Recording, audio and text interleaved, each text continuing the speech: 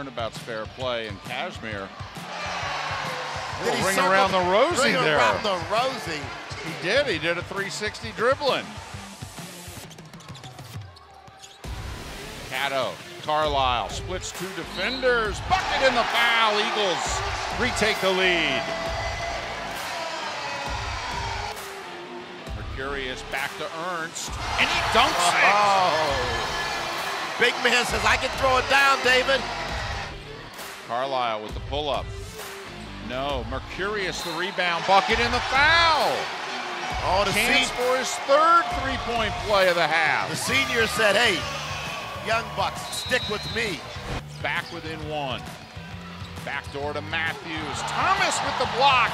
There was some body contact with the officials letting them play. Eagles with a chance to take the lead. He's been carrying the Eagles here in the second half. Alley-oop to Thomas for the dunk and the tie. Nice pass there by Caleb Cato. Back to Casimir for three. His third of the night. First lead for the Eagles since early in this half. Carlyle, 18-footer. Biggest shot of his FGCU career. Eagles by 5.